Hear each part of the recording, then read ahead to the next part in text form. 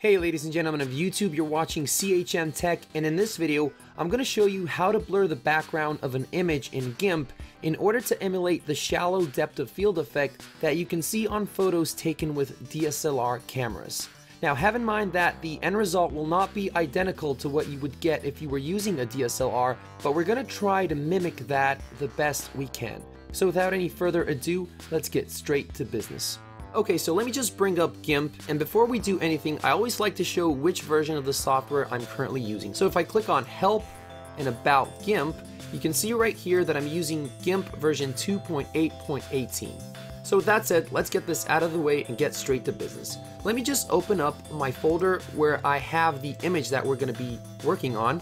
As you can see right here, it's an image of a girl that is sitting on what appears to be the sidewalk. Now, if you take a close look at this image, you can see that it has a rather deep depth of field. Now, what we're going to be doing is blurring out the background while keeping the girl in focus in order to create a shallow depth of field effect, which in my opinion would look much more interesting for this particular photograph. So let's just close this. I'm going to click on the image file and I'm going to drag and drop it to GIMP. Let's just zoom out. Okay, now the first thing we're going to do is select the layer of the image and we're going to click on the duplicate button right here. Then we're going to select the top layer. We're going to click on Filters, Blur, Gaussian Blur. I really do hope I'm pronouncing that right. Now make sure that these two values right here are linked. They should be by default, but in case they're not, then just link them right here. Now for horizontal, we're going to enter 40, and then simply by hitting enter on our keyboard, the same value should apply in the bottom box as well. Then simply click OK. So now as you can see, the image is all blurred out. So next we're going to click on this eye icon on the top layer in order to hide it. And what we're going to do now is create a selection around the subject, which in this case is this girl that is sitting on the sidewalk, and we're going to be doing that using the free select tool right here. So make sure to select the free select tool, zoom in on your subject, and try to make a precise selection.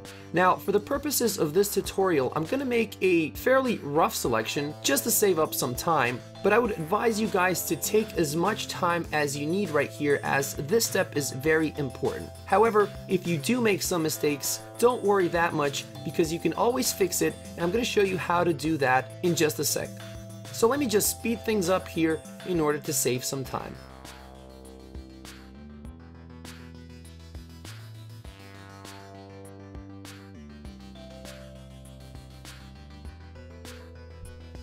Okay, so we're almost done. All we need to do now is close the selection, and we're going to do that by clicking on the first dot. And that should create the selection. Now let's zoom out a bit. Now this selection is very rough, and in order to soften it out a bit, we're going to click on Select and then click on Feather. Right here we're going to leave the default value, which should be 5, and we're going to click OK. That should make the selection a bit softer. Now let's bring back the blurred out layer by clicking right here.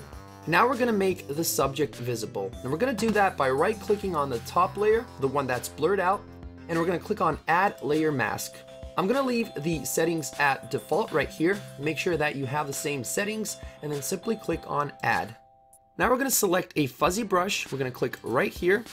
Let me select a fuzzy brush. I'm going to make it much bigger, and the opacity is going to be 100%. Now click on the layer mask that you just created and then simply paint inside the selection.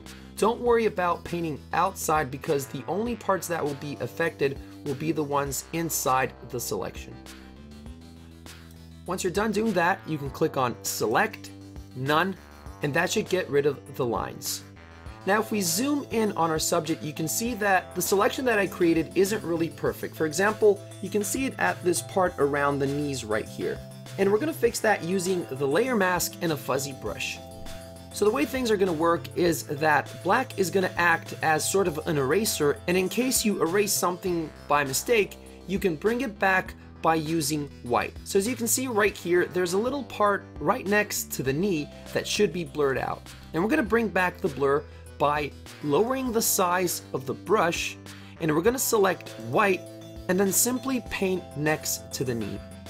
Notice how this dark spot is disappearing. Now, if by accident you do this, don't worry, because you can always bring it back by hitting Ctrl+Z on your keyboard, or you can bring it back by selecting black and then painting on that part that you just accidentally screwed up. So again, this can be time consuming, but take your time, go around your subject, and make sure to fix any errors or mistakes that you may have created while making the selection.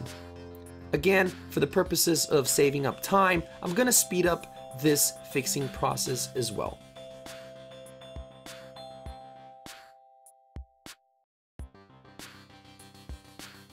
Okay, so it's far from perfect, but for the sake of this tutorial, we're going to leave it at that. So as you can see right now, the girl in this photo is very clear while everything around her is totally blurred out. Now, of course, you don't need me to tell you that this doesn't look really natural. If we were creating this effect using a DSLR camera, the areas in front of the girl would be much more clear. So right now we're going to try to emulate that effect using the blend tool. So select the blend tool right here, make sure that the foreground color is black. We're going to lower the opacity to around 60%. Okay, 60.4 is fine. Then right here, we're going to select foreground to transparent. Everything else, we're going to leave at default. Now, the way you're going to do this will depend on the position of your subject. So you're not going to create the same gradient for every photo. Given the position of the subject in this particular photo, I find that the best gradient to create is the following. So I'm going to make sure to select the layer mask, and I'm going to create the gradient like this.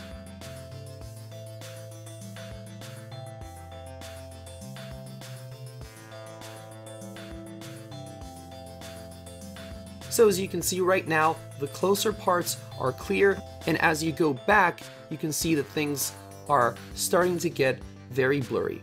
Now, one final thing you might want to do in order to make this a bit better is go back and select the fuzzy brush. Let's bring up the size a bit. We're going to bring down the opacity to around 50%, maybe even less. Okay, let's go 40. Make sure that the layer mask is selected. Okay, we're going to need a bigger brush, much bigger brush. And we're going to paint over the areas that are in front of the girl. And make them just a bit clearer. Once you're done, you can apply this layer mask by right-clicking on it and simply clicking on Apply Layer Mask. So now if I hide this top layer, you can see the difference. Let's bring it back, and there you have it. So that would be all for this tutorial. If you found it useful or simply enjoyed watching it, please help out the channel by hitting that like button and sharing the video with your friends. For more content in the future, just hit that subscribe button, and I'll see you in the next one. Thanks for watching, and as always, stay strong.